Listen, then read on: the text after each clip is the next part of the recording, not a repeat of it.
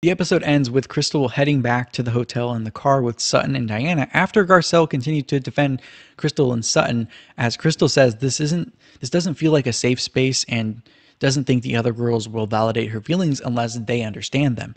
Where Dorit says safe space is a poor choice of words considering what she just went through. And I will agree with Kyle and Dorit on this, that Crystal's choice of words came off as kind of a pick-me, woke vibe, if you will.